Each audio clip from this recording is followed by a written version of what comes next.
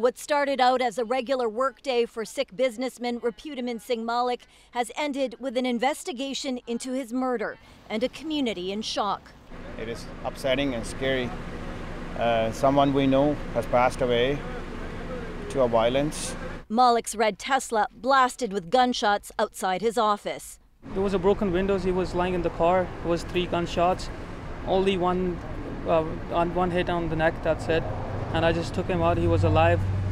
I waited for like 10-15 minutes. Then the cops came. Questions over who would kill him and why now reverberating worldwide. Malik and another man were charged in the 1985 Air India bombings. 331 people were killed, most of them passengers from Vancouver and Toronto. Malik was acquitted in 2005. Former BC Premier Ujjal Dosanjh was one of many who was deeply disappointed. The judge, actually said to him that this doesn't mean that you didn't do it. It's just that the police haven't been able to prove it.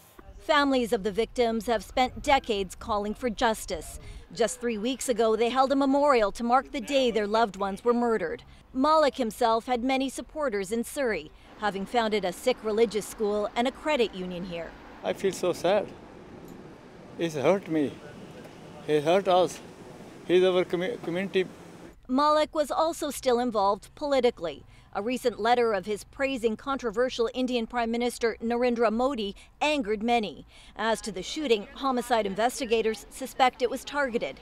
Police say a burned-out vehicle was found a few blocks away. This has the earmarkings of a paid hit. And certainly a lot of those paid hits that we've had go unsolved. So I'm not holding the cards that this is going to be solved relatively quick. Okay, now Mira, you mentioned the families of the Air India victims recently held a memorial. Have we heard anything from them today?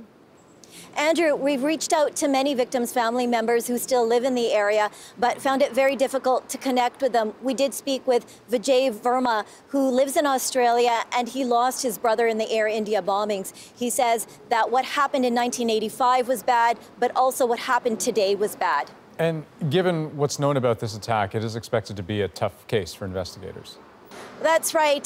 Police point to the tactics that were used in this case, as well as other shootings in the Metro Vancouver area. Often the vehicle that's used in these shootings is burned and the evidence destroyed. And the killers actually managed to get into a second vehicle and drive away from the scene. And some experts say that's what might have happened in this case. Okay, Mira Baines in Surrey, BC. Thank you.